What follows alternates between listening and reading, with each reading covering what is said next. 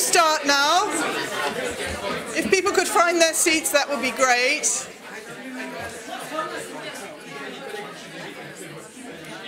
We're going to restart with what is probably a hotly anticipated session on intersectionalities. So we're very pleased to have today to talk about this Professor Avtar Brah and Professor Georgie Wemyss, and we're going to start with Avtar's contribution. So I think I'll just hand straight over to you, Avtar. Is this? I think that should be okay. That should be fine. Great. Okay. Well, thank you very much for inviting me. This is a great pleasure to be here. Mike, is it not? Is it not on? I think it should be. Bring it maybe nearer. It's on.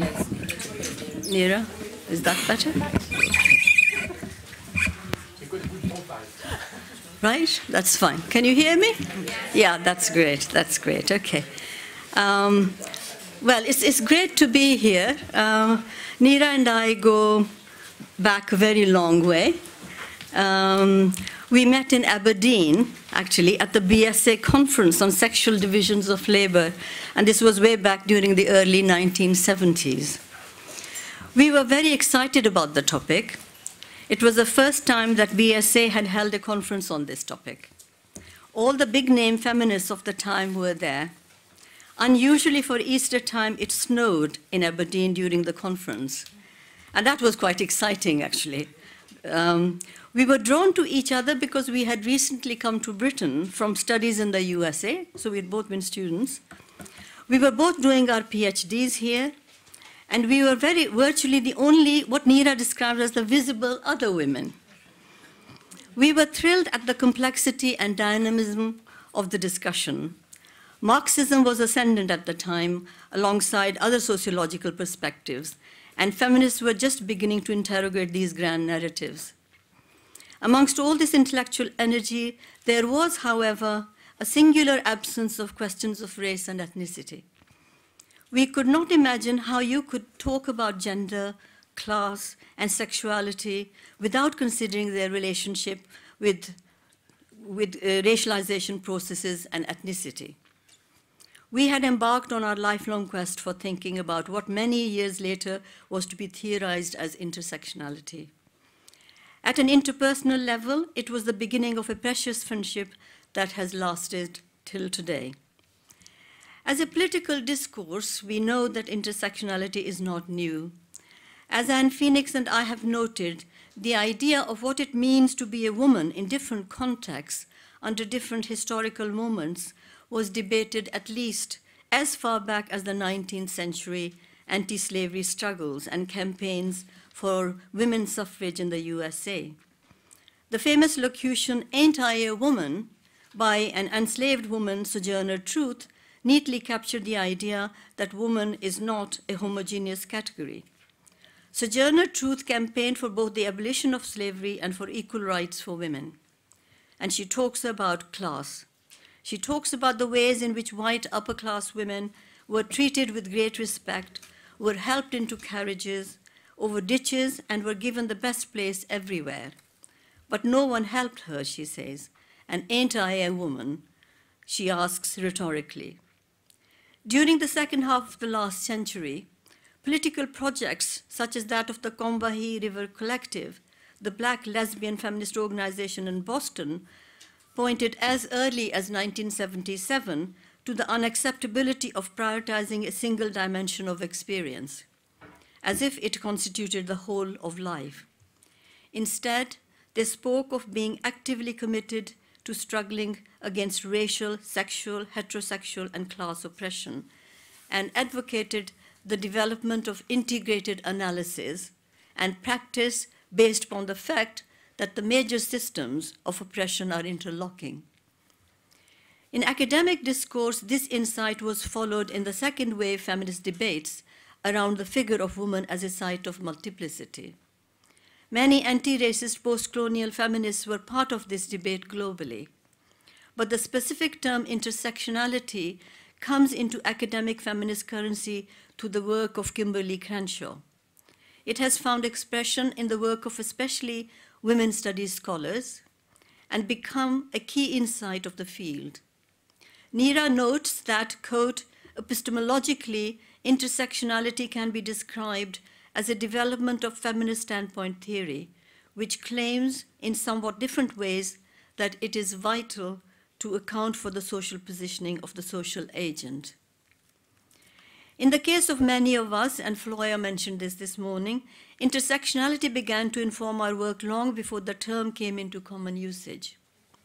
Hence, Nira's work in the field of intersectionality began with the use of the concept of social divisions in the early 1980s, when, in collaboration with Floya and Thias, they studied gender, ethnic, and class divisions in Southeast London.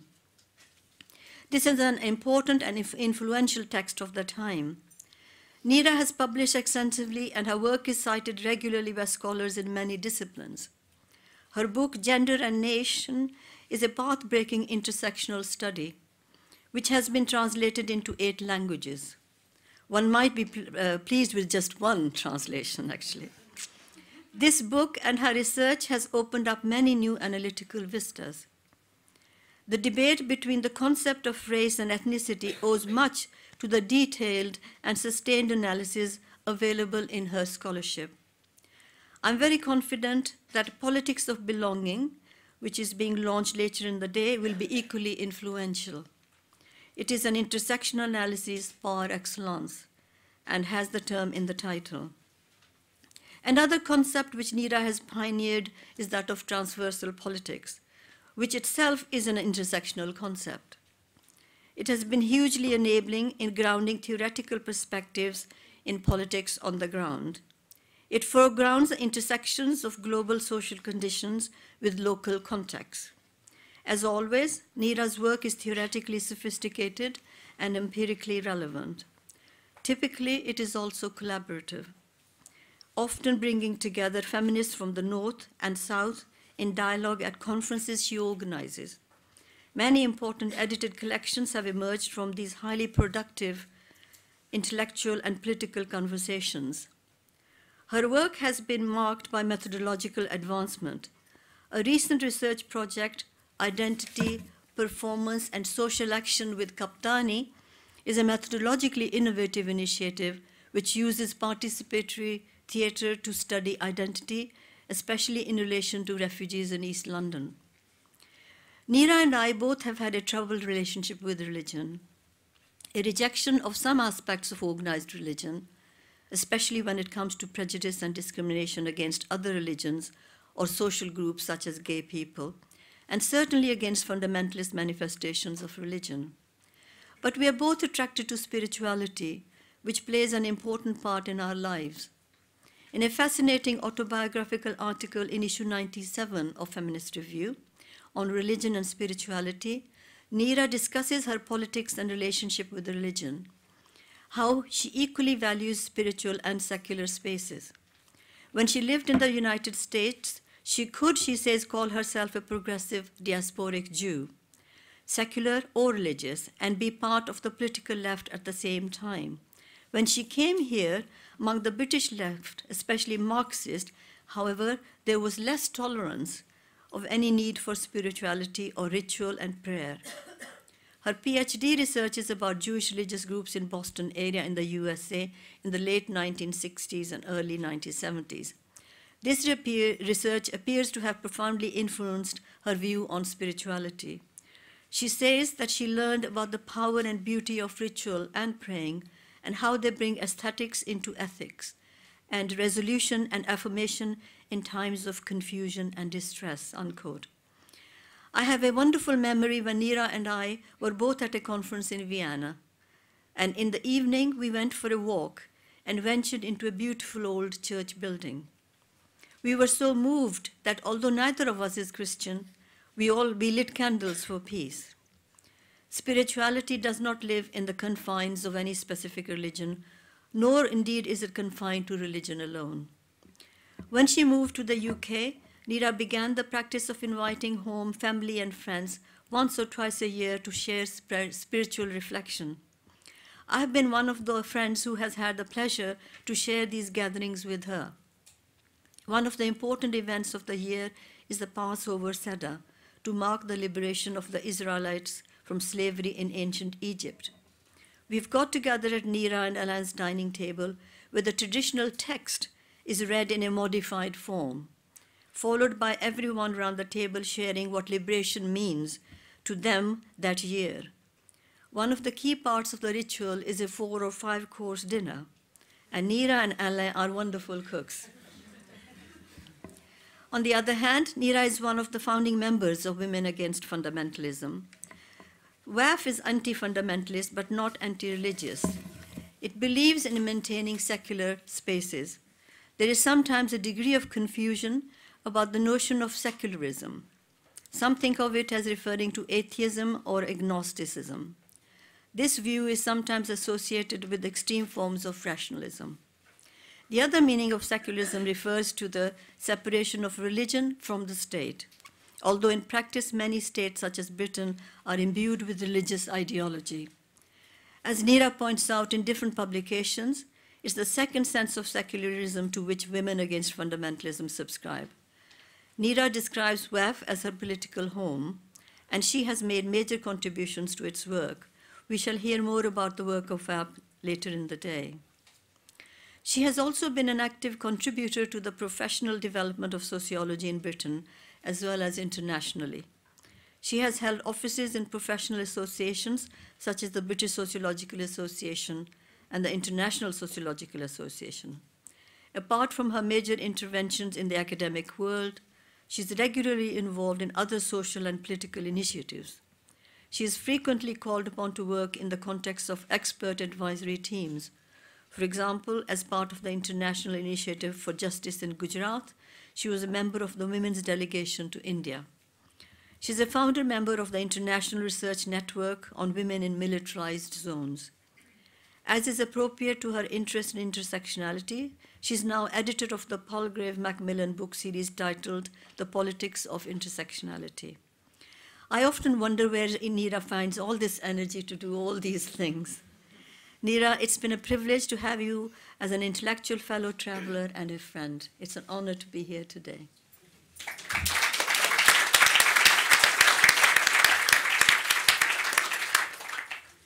Thank you very much, Avtar. I think we'll move to Georgie's contribution, and then we'll have more time for contributions from everybody else.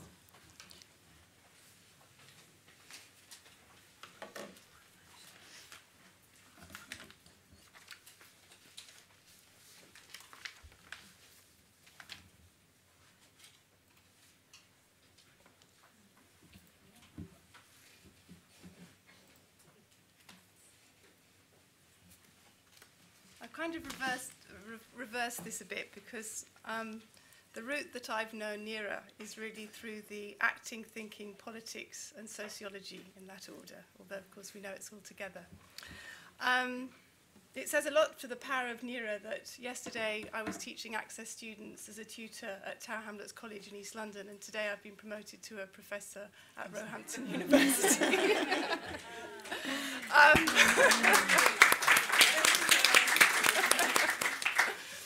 Anyway, I'm very proud to be a tutor at Tower Hamlets College, and somehow or other I got associated on the emails that went out with Roehampton, and it's been impossible to remove it. But thank you anyway. Anyway, I first met Nira in a Women Against Fundamentalism meeting in late 1989.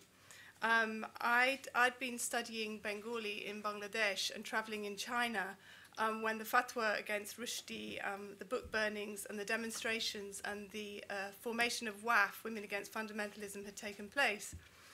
And my understanding of these events were framed by my own experiences of having worked as a youth and community worker with women and girls in Brick Lane, and of campaigning against racism in housing and education in Tower Hamlets since 1984, and of trying to learn more about the colonial and post-colonial histories of Bangladesh whilst I was living in that country. So then, as now, the political and cultural spaces in Bangladesh were sites of struggle between the religious right and the various religious and non-religious secular voices. And this was only 18 years after the War of Liberation, and memories of the genocidal killings and rapes of Hindus and Muslims, trade unionists, teachers, and the burning down of villages carried out by the Pakistani army and their Bengali allies were still sharp. They still are sharp. Returning to Britain, it was impossible to see both the support and opposition to Rushdie's book and these events in Bangladesh as isolated. Those continuing struggles in Bangladesh were part of the same conflicts. And this was particularly in the light of the fact that individuals accused of war crimes in 1971 Bangladesh had found asylum in Britain and were known to be active in mosques and youth organisations. I'd heard about WAF as I'd worked with women from Southall Black Sisters, some of the founder members of WAF, as a youth worker in the past around issues of domestic violence, forced marriage and racism. And in WAF, I listened to and debated with feminist and anti-racist women from a wide range of backgrounds in a context that was always transnational. By that, I mean that the discussions around what I later understood to be intersectionality of social divisions and of how power operates through the contesting discourses and practices of religious fundamentalisms, patriarchy and racism, incorporated those complex global dimensions of power. So Nira was one of those women, very important central woman. But unlike anybody else who's spoken before, I didn't know anything about her academic role or academic background. I didn't know that she had an academic role and an academic background. I knew Nira as an activist in WAF who used her earlier political experience in theorizing the discussions. However, it was those WAF discussions with their empirical and theoretical transnational and intersectional analyses, although I wouldn't have used those words at the time, that led me to returning to do a master's and then a PhD in anthropology. And this is very significant because I'd studied anthropology before, but I'd rejected it as too close to colonial projects after having received a degree, and I'd sort of not wanted to go back to it at all. So in a sense, Nira's involvement in those discussions led me back into academic study. So as a part-timer, I carried out my research outside of academia, feeling very marginal and isolated for much of the time, but was encouraged by Nira's warmth at several moments that mattered. So the ethnography of my PhD focused on events and discourses in East London in 1993-4, following the racial attacks of Qudus Ali, a student at the college where I worked, and the election of a British National Party councillor to the local authority. And during that period, I've been involved in an anti-racist women's organisation made up of women from many backgrounds who lived or worked in Tower Hamlets, which was active in organising women to defeat the BNP, and it was called Women Unite Against Racism.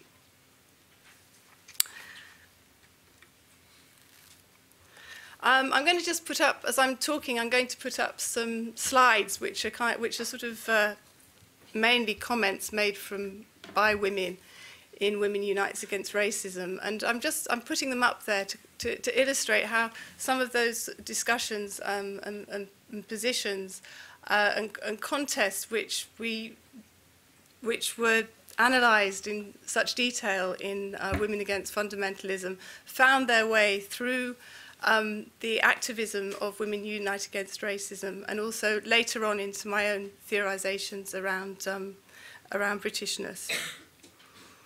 So Women Unite Against Racism, like WAF, was an example of a group of women from a range of positionings and perspectives who worked together in dialogue towards a common political goal, in this case to defeat the BNP at the forthcoming election. And my analyses of WAR's, we call it WAR's activism and how Bengali and non-Bengali women were constructed in dominant and contesting discourses at that time formed a chapter of my thesis. But I've never used that material in any subsequent publications, partly because I felt too emotionally close to the women involved. But I've chosen to focus partly on some of those issues today, as it's appropriate that both my own involvement in the creation and activism of war and my later theorisations about Britishness have been influenced by the input of Nira, SBS, and other courageous women from those WAF discussions and activism. And the experience of being part of those discussions had a lasting impact on my understandings of power and how fundamentalist politics works. And another important point is that those issues continue to be important, as the activity of Women Unite Against Racism at the time has become almost invisible, as the discourses of multiculturalism that have dominated our view of the recent past has meant that such secular activism isn't really visible.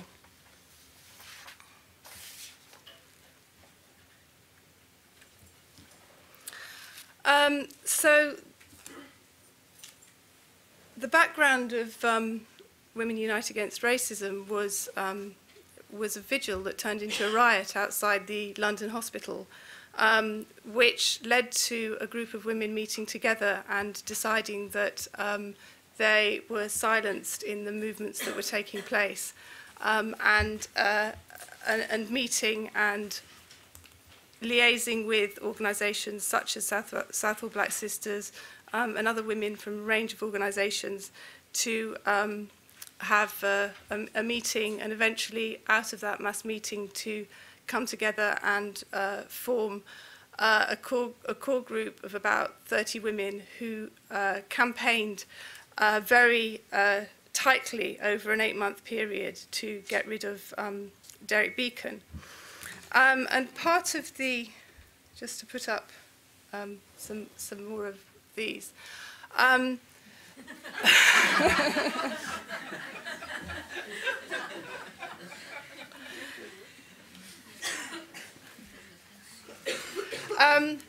So there were various things happening, and as I said, the kind of threads of Nira's analyses of intersectionality, I hope are going to come through in this.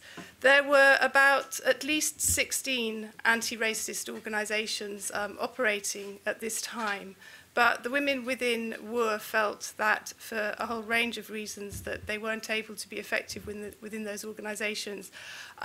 But I remember more than one person, and one very significant person, commentating that isn't it very divisive to have a women's organisation? There was already 16 other organisations, so we found that quite amazing. So one of the things was the very focused activism, and the other issue was around the representation of the whole group, and specifically of Bengali women within the group, and that formed part of my later analyses, and how the constructions of Bengali women as passive and as newly politicised was one that dominated at the time. And I'm not going to have time, obviously, I'm not going to go through all of it, but an example was of this woman, Julie Begum, talking about how she was represented on the BBC as somebody who was very powerless in stopping the riots, a picture of her holding out her hands and trying to stop the mass advance of young men outside the steps of the hospital.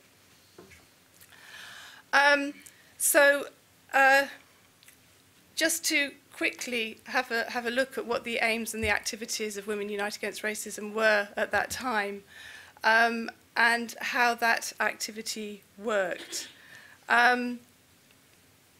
They collected and disseminated information, provided space and opportunities for women to meet and organise,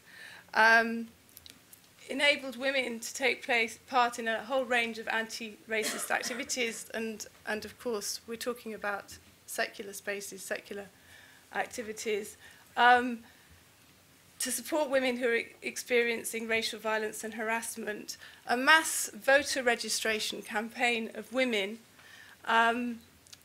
because part of the reason that Beacon had got elected, the councillor, was because he'd only won by 8 votes. The provision of creches, all these things I'm sure are very familiar to everybody here, but very, very invisible, many of them, to any of the other organisations outside. And part of the reason for that, I'm just going to shoot through this, was because much of the campaigning took place in domestic spaces and also in primary schools, women were making telephone trees. They were Bengali-speaking women were phoning other women, getting them to vote. Other women had set up voter registration stalls in primary schools, which enabled many, many women to go in and register to vote. There's no way of knowing how many women were empowered to vote through those processes because it wasn't ever recorded. But one of the results of all of this, which is just the point which I'm going to finish on, is how all of this activism was represented in the dominant discourses of the media of that time. It was of a great reluctance to see women unite against racism as a group of women from many different backgrounds working together towards a single issue. And also many, many comments in the press which focused on the women as being newly politicized. And that was something that, there's a couple of examples here, which the women in were very keen to counter. And I just finish off here with a couple of quotes which were circulated through the War Bulletin and which came out of the kind of discussions that happened in Women Unite Against Racism around how women became politicized.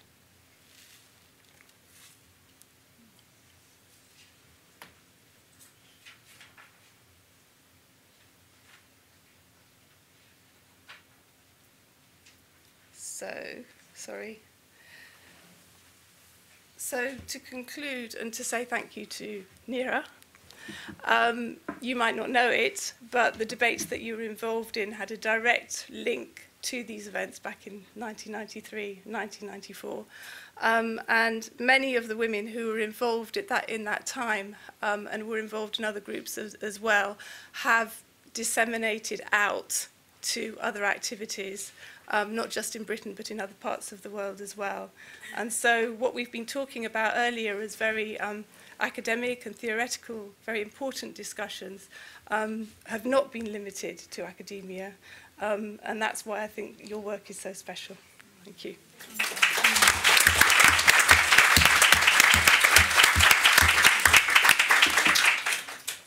Thanks very much to both of you. If we could have some contributions, that would be great. Celine has a microphone here to pick up.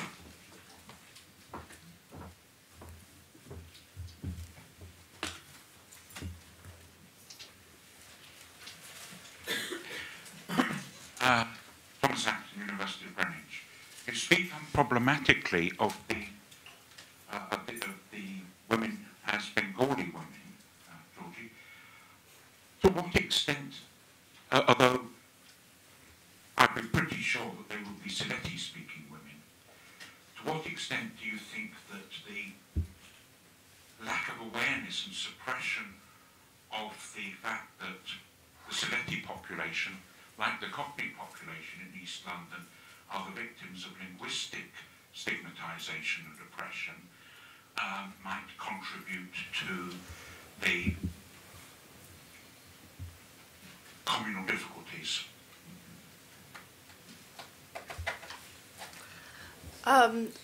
Which communal difficulties are you referring to?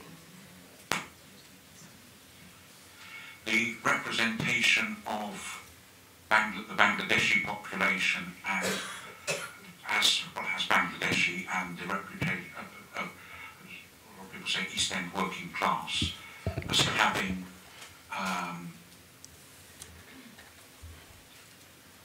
cultural clashes when in fact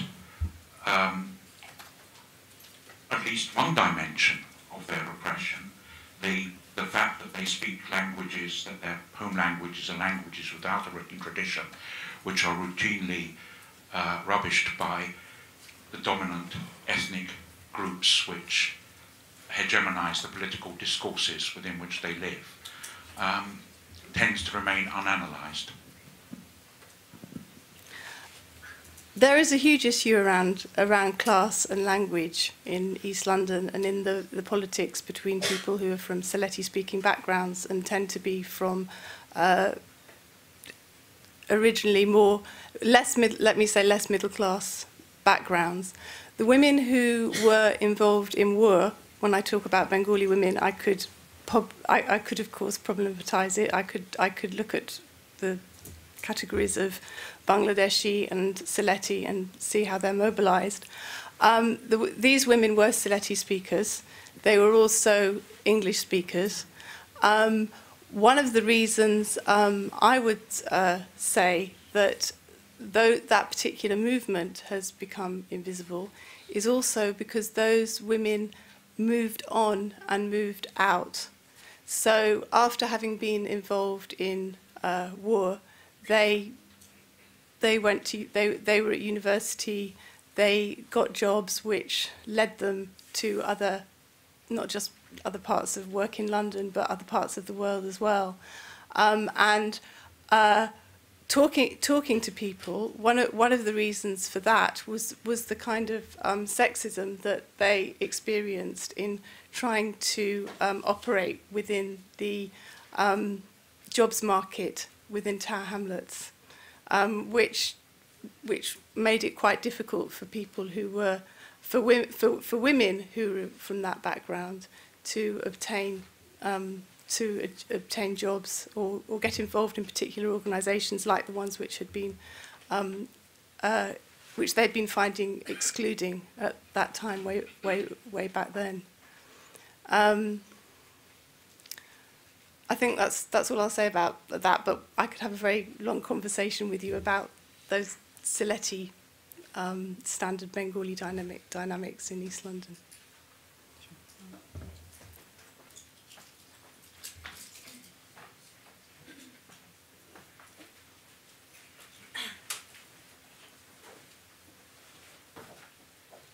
Thank you. Thank you so much for your contributions. I thought they were very enlightening and excellent. This was a question to After Brah, and you talked about Nira's work and your work and also Floya's work and the relationship between religion, spirituality and the public manifestation of these kinds of debates. I was wondering if you could just elaborate in terms of the kind of scholarship that Nira has developed and worked on over the years, and yourself and people like Floya. To what extent do you feel that these more complex, nuanced debates and scholarships that feminists have been working on have been translated into the public sphere in terms of the debates that we're seeing? Because religion and debates around the secular and religion seem to be very much presented as polar opposites and in very fixed terms. So because Nira's work and yourselves and Floya's is very much engaged in the very real world and is based on activist and reform, social reform and debates around justice and human rights, to what extent do you feel that this kind of scholarship is, or you could elaborate on the way that we can translate such ideas into the current debates?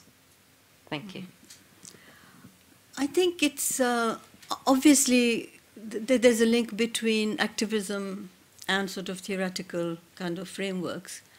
And I think the thing with Nira's work is that she's been involved in both. And I think in terms of the influence, academic work, how it influences actual public policy or actual politics, is quite complex. Sometimes a lot of the work we do in academia is just, kind of goes underwater. No one really thinks about it. But I think the whole strength of Nira's work has been that she has actually made those links all the time. I'm not sure how far we think exactly the same. I'm sure that if we started talking about it, Nira and I might have certain differences. But the whole question of religion is a very complex one. And I think that that's where Nira's strength lies, that she's actually looked at questions of spirituality which are important, which some people actually disavow. I mean, they think that, there's only one kind of politics, which is secular politics, and the other doesn't matter. Now, I'm not one of those people. And certainly that's where Nira and I have actually kind of, found common ground. that there's spirituality and spiritual needs, but at the same time, religion itself gets fundamentalized, gets racialized. And so one has to kind of take certain positions. But these positions are not very easy ones. They are not very straightforward ones. And therefore, it demands of us kind of a constant rethinking of our own political positions.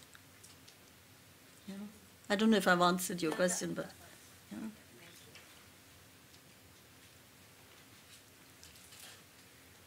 Any other contributions at the moment? I think there's somebody at the back. Was there something we can do? Yeah. Hello. I think it's more of a comment than a question, really. I really appreciate how you're bringing in this question of how spirituality and religion are dealt with in academia, because I personally find that in the geography department where I work at the University of Sussex, you know, it's not okay to take seriously spirituality or religion, and I'm more inclined towards your view, as I understand it, this morning.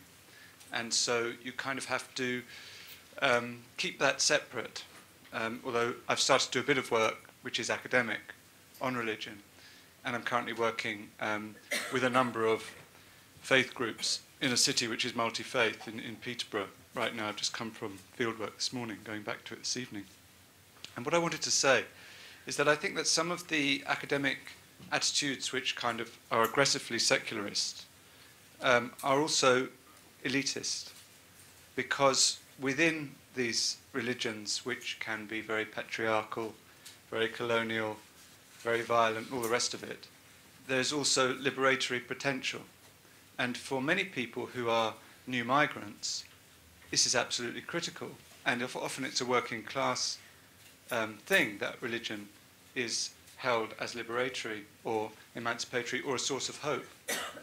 And I think that academia has a lot to learn about this. So I don't think it's just about, and I don't think you're saying it either, but I think if I'm understanding you, maybe you'd agree, I don't know, that it's not just about spirituality. It's also about struggles over religion. And I think that's the end of my comment. Thank you.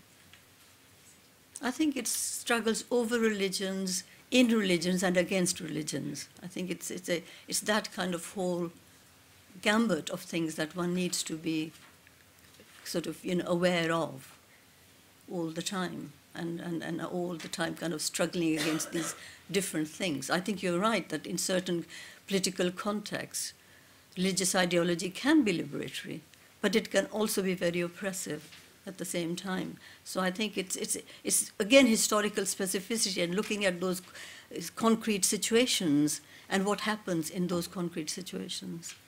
Yeah. I think we'll take one more before we move on to the next roundtable. Yeah, I'm just also, I guess, a comment. I mean, I'm a bit surprised how, I associate Nira so much with defending secular spaces. And I think bringing it back to the whole issue of intersectionality, I think one, I don't know, I might be wrong, but one reason, you know, there, well, I think that the struggling of various forms of, you know, stereotyping, generalizing, we heard some from Georgie. But yes, there is, of course, the, you know, I guess fundamentalist secular one, but I would actually like to hear from Nira herself, you know, how you feel about the way the discussion went now, because I certainly would be surprised if that was kind of the end of it in terms of how I would perceive you and your work. So would you mind saying a little bit about it? Yeah, I mean, there is a whole session about fundamentalism in the afternoon.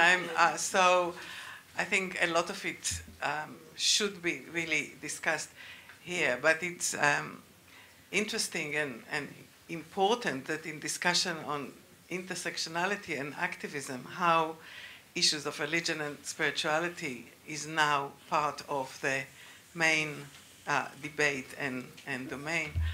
I think in Tara's speech, it was very clear that our engagement in issues of spirituality was very much in the personal domain rather than the political domain. And I think this is very important. I define in the book on Politics of Belonging as an intersection of the sociology of power with the sociology of emotion. And I think the issues that we have just talked about are absolutely crucial. I think it is very important to approach the issues that you talked about, for example, in an intersectional way, and to look at it not just as kind of, I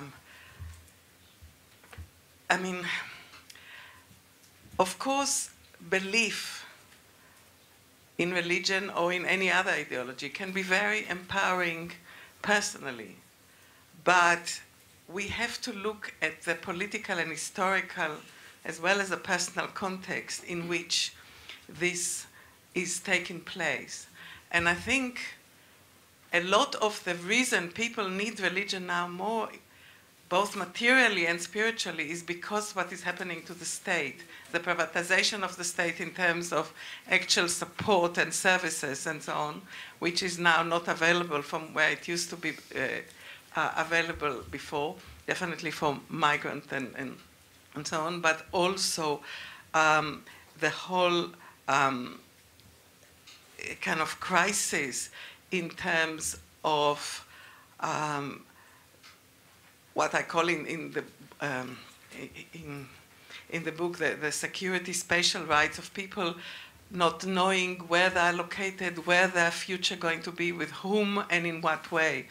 And therefore, we cannot detach narratives of religion and narratives of spirituality when we analyze it sociologically, politically, from these issues. So I thank you, Nadia, for kind of helping to it. And I think this is what Samia was talking about the public debate about secularism and about multiculturalism that, in a way, ignore this political and historical context in which we are talking about. But no doubt the discussion in the afternoon will continue to develop that. Thank you. Thanks so much. I think we should wrap up this session now because we want to leave time for transformative pedagogies, which is next. So thanks so much for that.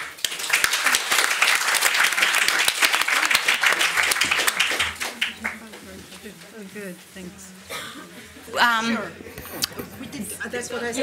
The last session ended on sort of giving us food for the soul, but after this, we are actually going to have food for the stomachs as well.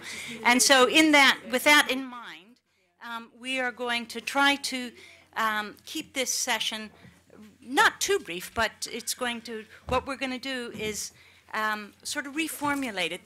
Everyone here is formerly a PhD student of Nira's. Oh, no, postdoc. It has been, let me say, has been somehow affiliated with Nira in their early careers, let's put it that way. And the room has other current PhD students of Nira's. So the wonderful idea that the panel had was that they would just say a few words about their experience of working with Nira, and then we would open it up more generally. So without further ado, and I'm going to let you introduce yourselves, if that's okay. I'm going to give over. Okay. So thank you, Molly. I'm Ulrike Vieten, and I'm currently based at the Dutch university, though it's free university, Amsterdam, not open university. Because of the time, I'm not talking about my work, so you might turn to our friend Google if you really want to know what I'm working on and publish. I rather was tempted to give a short anecdote when I started my MA at Greenwich University, which was in 2002. And it was, of course, very, very exciting because I just had moved from Germany, from Hamburg, to London. So that was exciting anyway. And after a couple, I think 2-3 weeks, we had a seminar with Nira.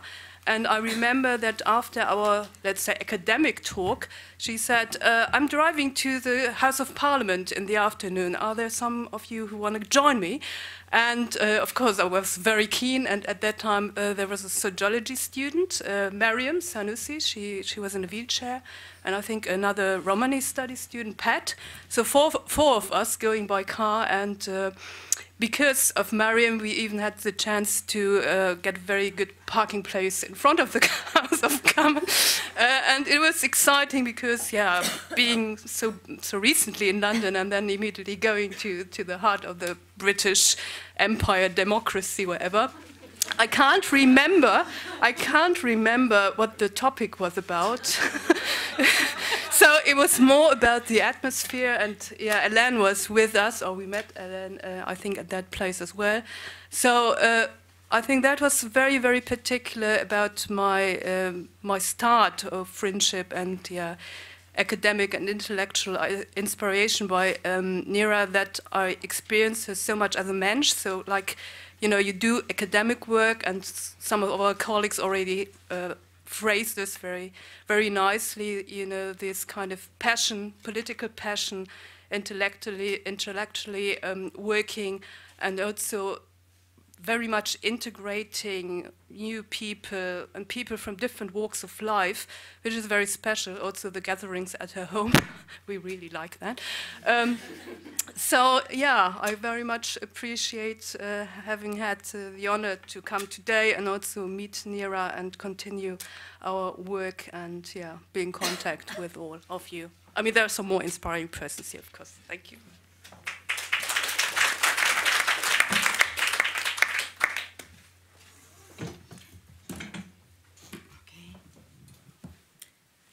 Up, or can you hear me actually here?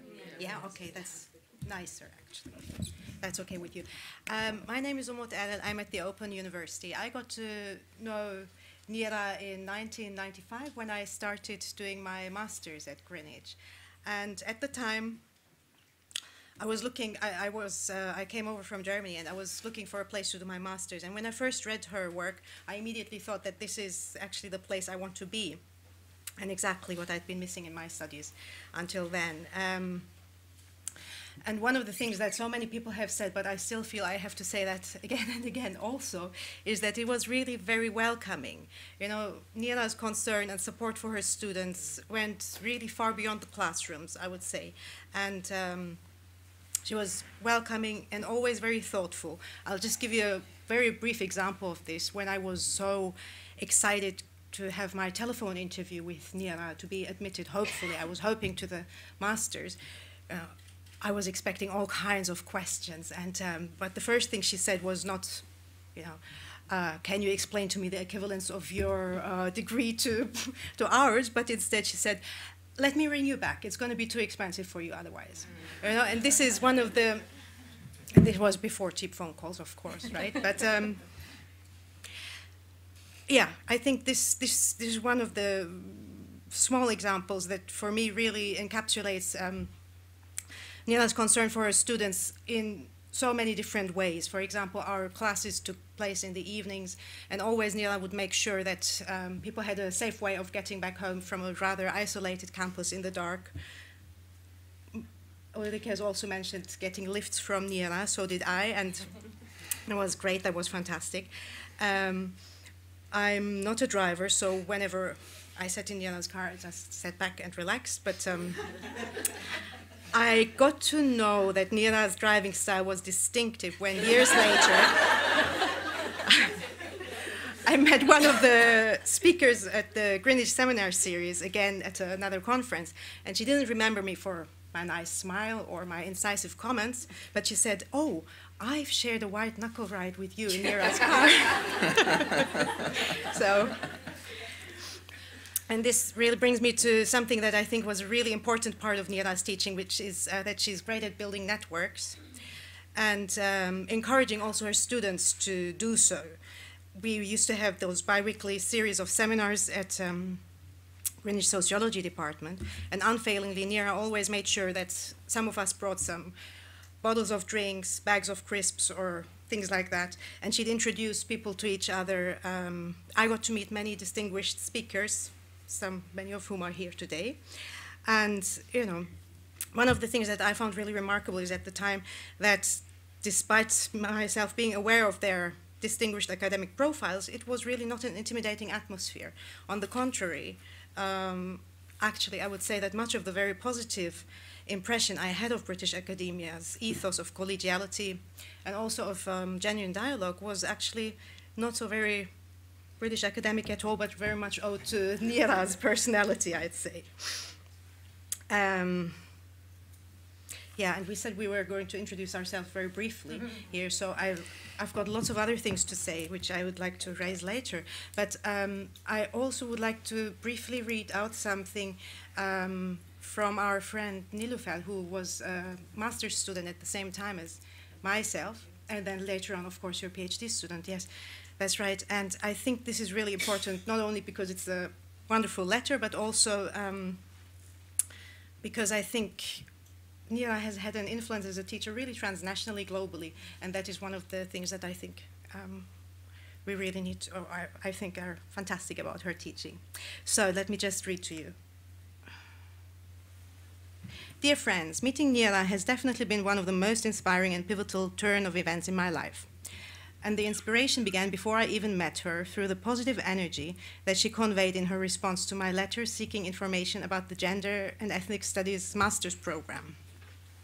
It continued with her incredible support to not only myself as someone who was going back to university after a long gap during which a revolution and war had happened in my country, and right after having lost my father, one of the main pillars of my life, but also to my family who were going to join me for that year in the UK, my mother and my 2 young daughters. Without Nira's compassion, support, and inspiration, I would never have made it through the UK at that point in my life or completed the master's program in 1 year. Nira changed not only my life, but also that of my family, I can say. And certainly, if it was not for Nira's intellectual brilliance, social activism, and overall inspiration, her commitment as a PhD supervisor to her students, and her role as a persistent mentor who was able and willing to put in the necessary time in her very busy schedule, and certainly when necessary, even in her own home, in an airport, while traveling to attend a conference, I would never have succeeded in completing my PhD, one of the achievements in my life which continues to drive me forward, even in the hardest moments of life. I was indeed so very fortunate to have the privilege to be Nira's student, and for sure otherwise. I would not have gone on to complete my PhD while working full-time for UNICEF Afghanistan. I'm forever grateful to Nira. For sure, the moment we both came back into my PhD examination room and were told that my PhD was accepted was one of the happiest of my life. Thank you, Nira, for everything and being here that day with and for me. I also want to thank Nira for her continued friendship since that time and her kindness to my family and I during our visits and stays in London. Every interaction with Nira is motivating, educational, and just positive and forward-looking. You have continued to enrich my life in so many ways through your academic work, ideas, views, experience, research, as well as through social activism, feminism, and anti-racism. Through your strong and dynamic personality and through your friendship and love. Let me in addition thank Alain, who is also very admirable and who has also very kindly, generously welcomed us to your home. I do, however, also want to say that we have together gone through some hard times, and perhaps the hardest, being the loss of our dearest Tijen, another of Nira's PhD students, whose memory you tried so hard to keep alive, and which is so very much appreciated by all of us who loved her, for the incredible and beautiful human being that she was. She is missed today, but I'm sure you and other friends amongst the participants, sorry. Okay, there's so much more that I can say, but I know that I have limited time and others will say what I might have missed. Hope you enjoy this special day, Nira. Okay, thanks.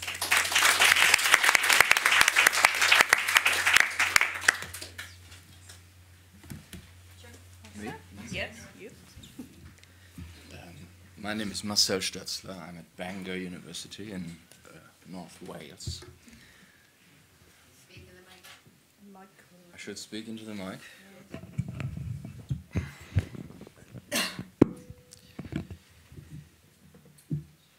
I really don't know where to start. I've been torturing myself over the last 2 weeks to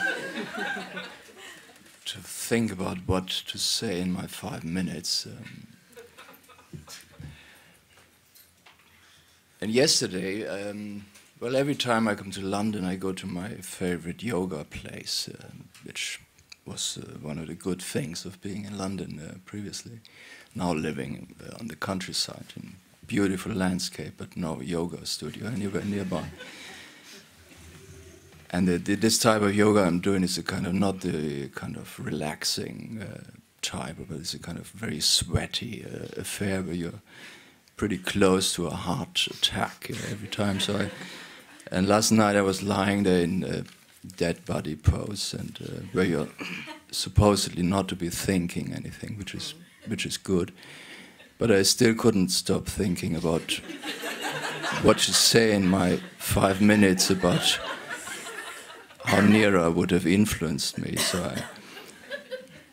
But there in dead body pose, enlightenment struck, and I was thinking that is actually what I should be saying. It's I think one of the principal influences is this self-reflexivity thing that's going on in Nira's writing and teaching. And I think that's probably one of the principal influences. And from my struggling and inability really to come up with a good idea, you can tell that I've not been a very good student in that respect, not at all. I think that is one of the principal influences, this constant adaptation to self-reflexivity in the writing and in the practice of our job. The second thing is, and that obviously Umut has explained that, I think everybody has explained that, is that the way we were interacting was simply a very democratic one. So there was a kind of general sense of a very egalitarian way of interacting. And I think that is the second most important, or the second of the most important aspects of the influence. The third one would be that I also came from Germany, which you probably guessed already. Actually, I also came from Hamburg. There must be some kind of a underground railway especially from Hamburg to Greenwich or East London now, I don't know. Yes. Or? Yeah. So I was a student in Hamburg the way you were in Germany in those days, which was quite different from now, I guess, and it would have never occurred to me in my dreams to go for an academic career, so that was just not something I would have been thinking about. And I only actually, well, when I came, one of the principal reasons for coming for the MA was that my BAföG grant was finished. So I was kind of at the end of my state funding for my studying in Germany. And at the time, there was a possibility to get an extra year of funding if you go abroad. So, okay, so yeah, I go. And while I was here, I was realizing, oh, I'm on an MA program, something that was no concept in Germany at the time. I said, okay, that means I'm finished if I'm through with this, and so it was. And so obviously I hung around and did a bit of teaching for Nira and so on, and then also a bit later managed to find PhD funding, etc. So, and then it kind of emerged that it is actually conceivable to be an academic, which, as I said, wouldn't have occurred to me previously. And obviously Nira's person and attitude, and also the actual teaching, obviously, kind of showed up the possibility that you can have rather, let's say, not so middle of the road ideas and still somehow eke out a living and having a job in this particular industry, and that was obviously, in practical terms, probably the most important influence, and through a whole chain of lucky coincidences that actually came about somehow, which obviously wouldn't have happened without the MA with Nira or the experience at Greenwich. What else? Did I have any other thoughts on that?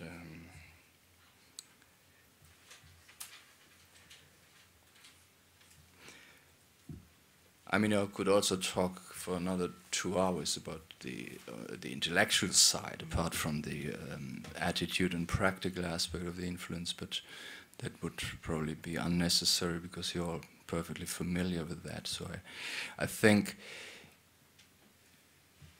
a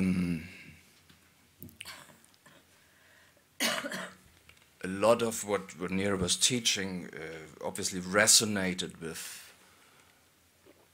things I was also looking for or trying to think about in a different language, quite literally a different language, and also theoretically in a different language.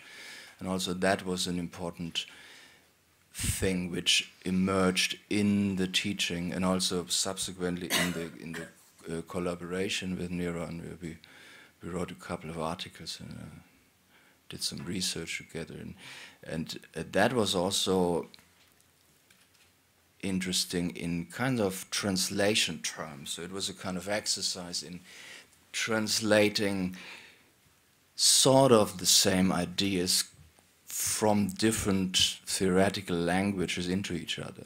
And that's something I've tried to keep up also with other people. Like when we co-wrote these articles, it was really hard work. It was not quite like the yoga class that I mentioned before, but not totally unlike that either. And since then I kind of made a habit of co-writing articles with other people, which takes an enormous amount of time, and it's much more work than just writing an article on your own, but it tends to be much more interesting and tends to result in things that you didn't know before, which I believe that's called research, but I think it's not necessarily always like that. So. Thank you.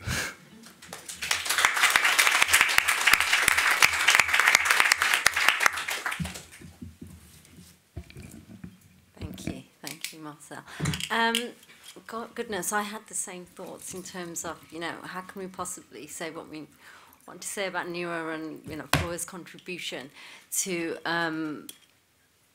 who we are and the type of scholarship we do in 5 minutes.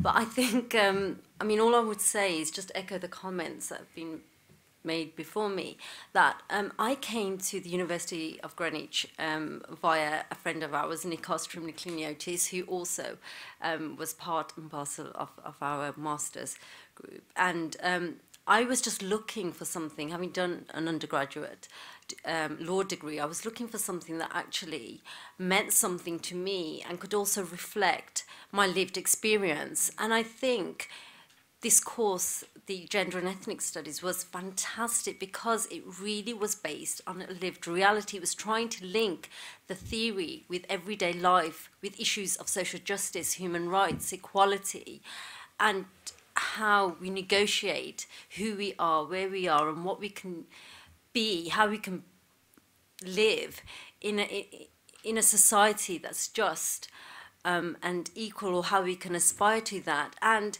I would also just mention that the University of Greenwich, the sociology department, and the work of Nira's and Floyd's was so pioneering, so progressive in terms of other institutions and academic disciplines, that it really did and continues to have an impact upon our scholarship today. And I think it was through the work of Nira's and the engaging with that material in that time that gave me the space. And I think for me, that's what Nira's work does. It provides space. It provides space to be able to think about ideas, moving away from fixed categories. So you don't have to think about religion or the secular or all these kind of fixed categories that we work with, but you can think about them in complex intersectional ways.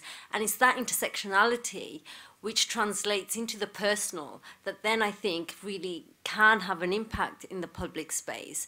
And it was through the work of Nira's where I felt that I could develop my ideas, and it was through engaging with my fellow students where I became aware of the work, for example, of Southall Black Sisters, and I had the opportunity to go and work with SBS for a while, where you can actually see these ideas in practice, where we had activists on the ground trying to think about these debates, or trying to take theory and put it in practice, and then actually try and achieve some real change.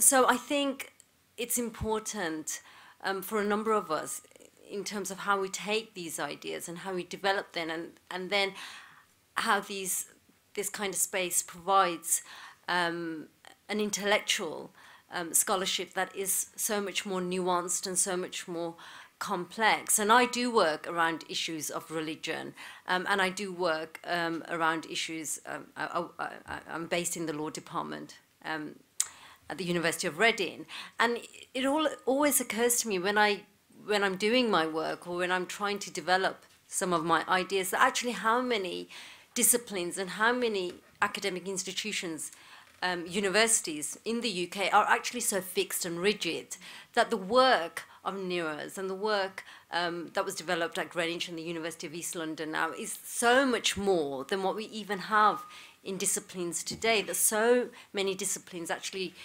are retracting in terms of, they work around fixed boundaries and ideas in terms of how far we can go.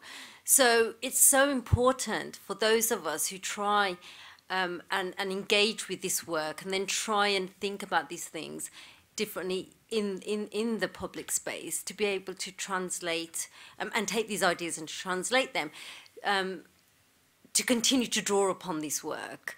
Because for me, the work of Nira's and is very personal, and it was very personal when I first came to the University of Greenwich, because for the first time I felt as though I wasn't by myself, that somehow being a Brahmi and being working class and being British and being a Pakistani and Muslim and etc. was part of who I am and was okay, and I could negotiate, and I was able to better understand theoretically, and also that impact in terms of me, and not be based around fixed categories. And I think the work of Nira's is so inspirational because it's so very much needed today, because the whole religion versus secular, identity versus community, agency versus social coercion, false consciousness, is so fixed in the public space, but there are, important contributions for the work of Southall Black Sisters, WAF, the work that Cass is doing, where you can actually see real change on the ground. And I suppose that's all I would really want to say, because the work isn't just theoretical, it isn't just the complexity of it, but it does affect, our everyday lives. The scholarship has had a very real effect on my life in terms of how I see myself, how I feel as though I can engage with the public space and with the scholarship. And for me, I will be internally thankful for people like Nira and Floyer. And I also think that it's just amazing that they produced such fantastic work, and it has such resonance with us today. So thank you, Nira, for all your contributions.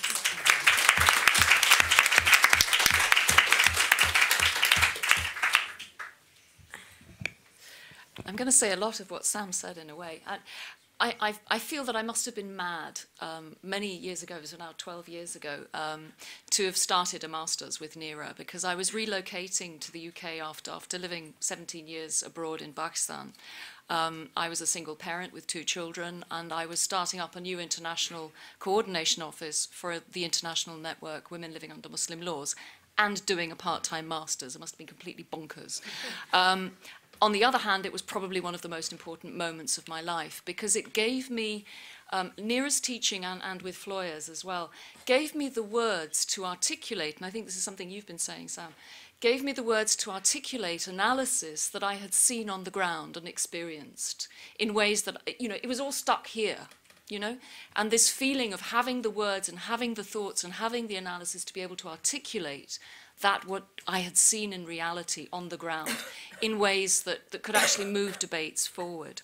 And I want to give you a real-life example. And I actually thought, okay, maybe I imagined this example. So I went back into my old emails, and I've dug out the email exchange. So if anybody wants the evidence, I've got it here today.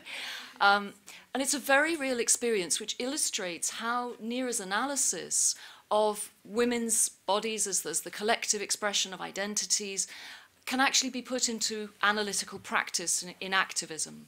This was 2002, and I was working at the Office of Women Living Under Muslim Laws, and there was the terrible attacks by the Israeli military on Jenin. And there was a lot of mobilization going along globally, and we suddenly got this international alert for action which was this dreadful, dreadful case, which was a young man saying that his sister, their home, had been attacked by the Israeli military, and the sister had been violated in more ways than one. I mean, the word rape wasn't actually used. And then it turned out that the sister was pregnant, and it turned out that the sister miscarried, and it turned out that the young son had witnessed his mother being raped, etc., etc. There was something that smelt rotten. And it was Nira's work which gave me the ability to articulate. I would have had the nose that there was something not quite right about this story. But her analysis gave me the words and the thoughts to be able to articulate, I think this is a hoax. And it actually turned out to be a hoax, deliberately designed in order to discredit the human rights activists who were reporting on the terrible things that were happening in Jenin. So that's a very real example of how that analysis enables actually, you know, effective activism. But it didn't stop there, and that was the one sort of the issue of you know, women's bodies as the collective identity. That was very clear articulation of that. The other thought that Nira has inspired, and I've used in trainings across the world, and I really, really mean there's people who have this thought in their minds in very odd places, you know, isolated Indonesian islands, etc. Because I do a lot of sort of training and speaking internationally. And that's about the whole question of the distinction between social location, identity, and values. And just as Samia has said, that spoke to me very much at a personal level. That enabled me to think, oh yeah, I'm not a freak. But on the basis of how powerful that felt to me personally, I've then shared that idea, and I go and give a sort of mini Nira lecture all across the world. And I do write your name up on the board every single time. Credit where credit is due. And that is also, it's very interesting, very often when I get feedback from presentations and workshops that I give, the light bulb moment that people report back is, oh, that distinction between social location, identity, and values is really a light bulb moment for so many people. And it's impacted, you know, the analysis of international human rights standards and the international human rights system's ability or inability to deal with culture in a nuanced way. It's impacted Asian women's shelters in the UK, who are trying to understand how to deal with their young staff who are harassing non-hijab wearing members of staff, but who themselves are also harassing the hijab-wearing members of staff. You know, so these are very, very different spheres of activism and analysis that have been impacted by your work. Thank you.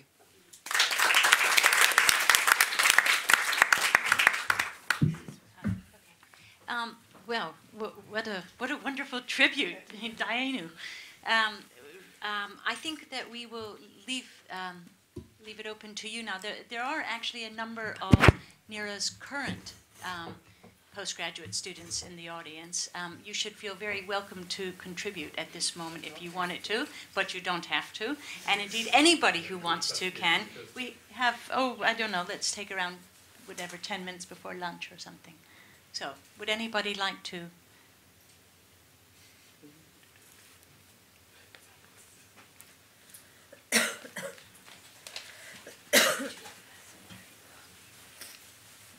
not been a student of Nira's, but I loved Cass's phrase, giving mini Nira lectures, because after hearing the panel and talking to Nira, I've often sort of thought of her as this fantasy, perfect PhD supervisor, that all of us would have liked to have who did PhDs. But, Nira's analysis, I moved to the UK in 2004, and I was kind of looking around for, feminist groups, feminist discussions, etc. And Geeta said, well, come along, we are trying to revive Women Against Fundamentalism, and the meetings will take place at Nira's house. So I sort of started going along to those meetings, and just all the discussion that happened there, all the things that Nira said. She has the capacity to, in a phrase, sometimes really sum up really complex issues. And one of the phrases that really stick in my mind, that I use all the time, without necessarily writing her name on the board, is, we were talking about the constriction, increasing constriction, and the crisis of multiculturalism, and she talked about how multi-faithism is replacing multiculturalism in Britain. And that sort of really stuck in my mind. And I really thank you for the analysis that you provided to somebody who was new here and just trying to grasp, all that was going on in the public sphere. So I think that as much of an activist as you are, you're also, a really brilliant teacher, even when you don't think you are teaching. So thank you for that. I'd like to add something maybe to this, what you were just saying, because I was talking to various people trying to prepare. As everybody said, I also found it a difficult task to summarize this in 5 minutes, so I thought the best thing is to talk to several people, and I did. And actually, the way you started your contribution is how many of my interlocutors also started theirs. I was never a student of Nira's, but. And I think this is really something very important, that Nira was always open to young scholars and activists, whether they were formerly her students or not. And I think this is such an important thing to remember, particularly now that we're being so marketized. Education is, increasingly being commoditized. And one of the spaces of non-commoditized, egalitarian sharing of knowledge that Nira very much supported was, we had an gender, ethnicity, and social theory reading group, which went on for 7 years, and which was very much fed, if you will, by Nira's current or former MA students, PhD students, but also simply people who'd heard about her, who were, many of them actually, relocating to the UK and contacted her and, as well as giving her advice and sharing her ideas with them personally. She also said, look, there's also a group, a network that you might want to go to. And I think this is something that I find really important, this idea of collaborating beyond the professional boundaries, actually. Yeah. We had this. My name is Fatma Kayhan. I am one of Nira's students. Right. I did my MA in University of East London. Well, I benefit a lot. I can't go a lot, but I want to mention one of memory, which I never ever forget. It was that at the beginning, my MA, in first month, a couple of lectures, I felt, I don't understand anything. I felt bad. I wanted to leave, actually. And I just went to Nira's office. I told her, you talk to me, but not talk, and other things affect me. When she came with me until door and cuddled me. That's changed my decision.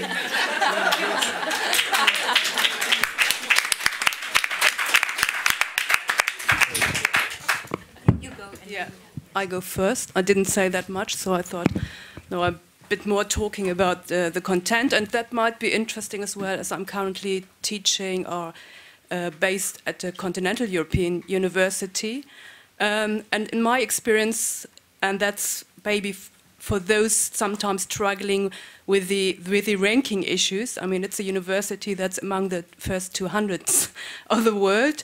But I have to say, the experience I got here first at Greenwich University, as everyone was basically already mentioning, this inspiration, and as Marcel said, not really in the middle of the road, so more kind of provocative, radical thinking that makes us thinking. It's so quite different in comparison to the university I'm working now. And that, I think, tells a story. I mean, Greenwich perhaps never made it to the ranking, though no UEL, actually. But these are the thoughts and the publications evolving around radical thinking that remain with us and, yeah, are the most inspiring. And, you know, also talking to those who just have done a PhD or probably thinking of continuing PhD, I think it's a very important niche that education and critical thinking is not absolutely commodified as it is. So, thanks.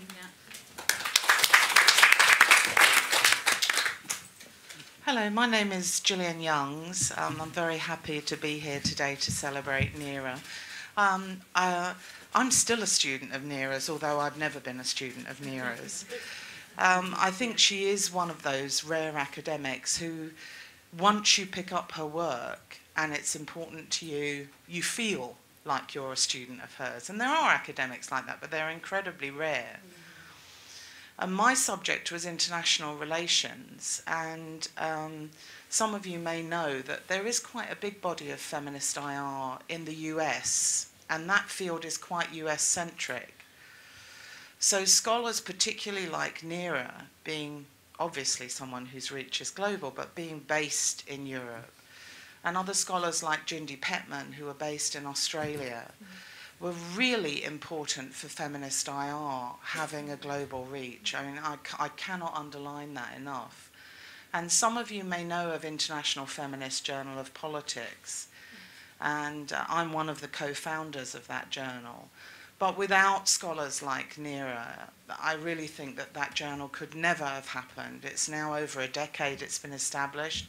It recently entered the citation indexes, which is really important for scholars. And I think that so few scholars have a genuine interdisciplinary reach that gets to students who then become, you know, like our colleague on the panel, I never knew I was going to become an academic, and absolutely people like Nira inspired me to do that.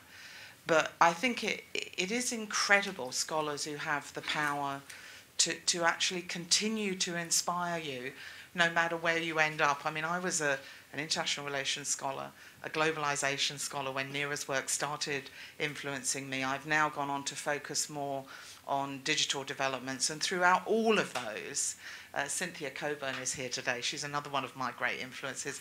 I've continued that feminist orientation.